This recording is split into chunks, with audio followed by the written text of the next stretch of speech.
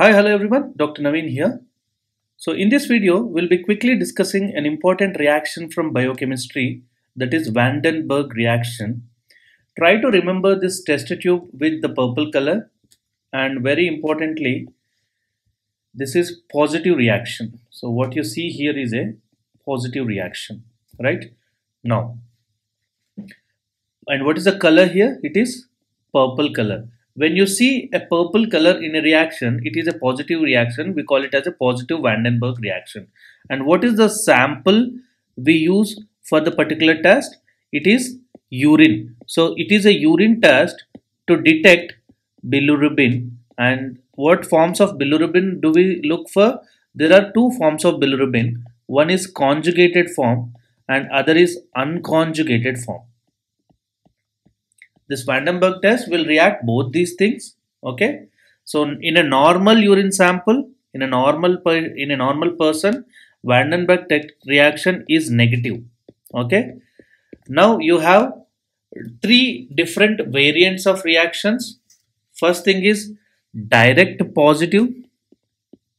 Second thing is indirect positive. And third thing is biphasic. Now, direct positive reaction occurs within 30 seconds. Indirect positive reaction takes around 30 minutes. In biphasic reaction, you see two reactions, one at 30 seconds and other at 30 minutes. So, this is the basic thing. Now, what is reagent here? So, in the Van den Bergh test, the reagent for this particular test, what we use is diazotized. What is this? Diazotized sulfanilic acid. Okay, diazotized sulfanilic acid. Try to remember this. This is very important. This is the Van den Bergh reagent. So when you add to a urine sample, you take a test tube. Okay, inside it you add urine sample to it. Okay, you take urine sample and to this add this reagent called diazotized sulfanilic acid. If this urine contains conjugated bilirubin, that means we are thinking in the lines of obstructive jaundice. Okay, in the obstructive jaundice, there is only elevation of conjugated bilirubin. So in that case, when you add this reagent called diazotized sulfanilic acid, you will instantly see development of purple color within 30 seconds. We call this reaction as direct positive, which is seen in obstructive jaundice because of conjugated hyperbilirubin. If in this sample, if you have an unconjugated bilirubin, by adding just diazotized sulfanilic acid, you will not see purple color. Okay, you have to add very important one, that is a dissolving agent. So what is the dissolving agent?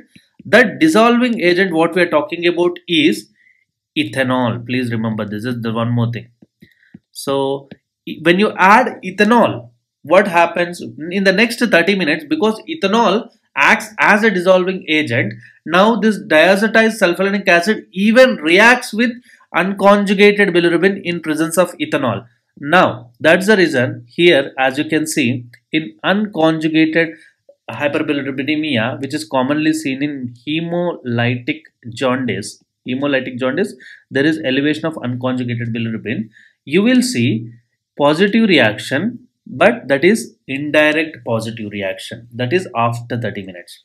Now, biphasic reaction is seen when there is both conjugated plus unconjugated bilirubinemia, which is seen in hepatic jaundice. Okay, which is seen in hepatic jaundice. And what is your take home now? So, in obstructive jaundice, direct positive Van den Bergh reaction will be seen. In hemolytic jaundice, indirect positive Van den Bergh reaction will be seen. And in hepatic jaundice, both, that is biphasic reaction will be done. And the Van den Bergh reaction is used.